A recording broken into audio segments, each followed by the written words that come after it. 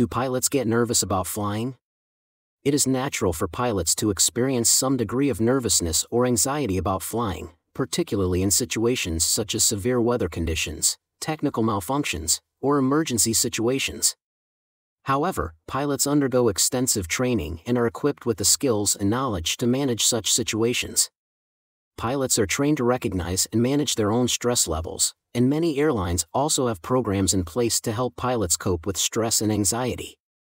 Additionally, pilots undergo regular medical examinations to ensure they are physically and mentally fit to fly. It's important to note that nervousness or anxiety about flying is not unique to pilots.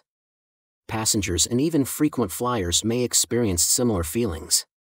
It is normal to feel some degree of fear or apprehension about flying, but it's important to remember that air travel is statistically one of the safest modes of transportation.